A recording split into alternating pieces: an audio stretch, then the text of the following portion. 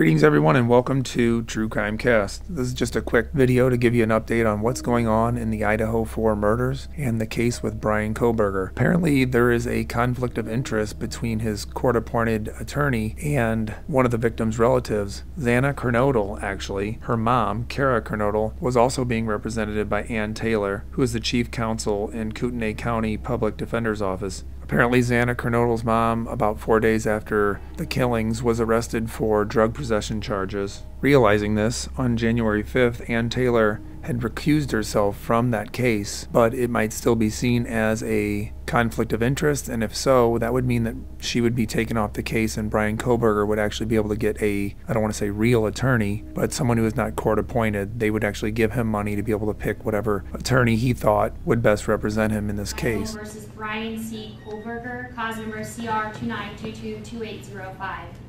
Mr. Kohberger is present in court. He is in custody. He is appearing with his attorney, Ms. Taylor.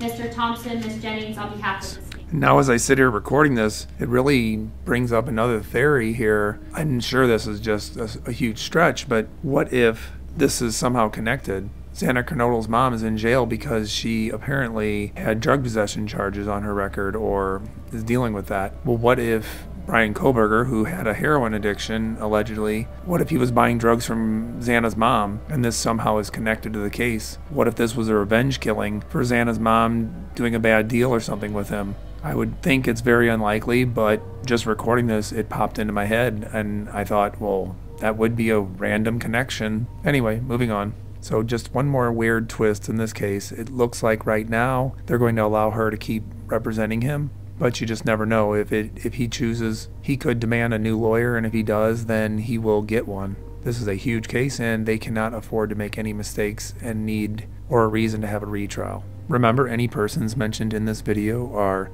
innocent until proven guilty in a court of law. All this is just speculation. So that was all. Once again, if you like this video, go ahead and give us a like and subscribe, and we'll see you all again real soon. Stay safe out there.